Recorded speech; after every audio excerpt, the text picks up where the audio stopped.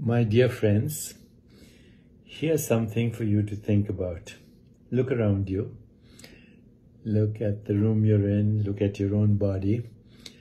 Look at your computer. Look at what you're seeing right now that you call Deepak and the paintings behind me. Any physical object. And this is what I want you to realize. Everything you're perceiving right now is a ghost of memory. By the time you hear my words, they don't exist. By the time you recognize that's Deepak, the Deepak that you saw was a perceptual snapshot that is not the same. In the moment you experience it, it's already over. In other words, we only experience the past.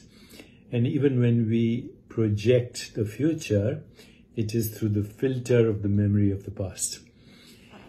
So, everything that is the physical world, including the Milky Way galaxy, is a ghost of memory. And this ghost of memory, perceived as real, is also the experience of time. So, what we call now is not a moment in time.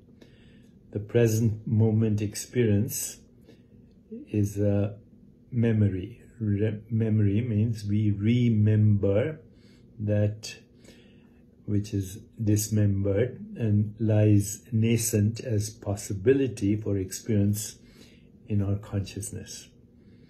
Knowing this, you can be free. Knowing that now is not a moment of time, it is the source of time, and that you, as being, are not in time. You're always now. Now never ends. And now is eternal and timeless.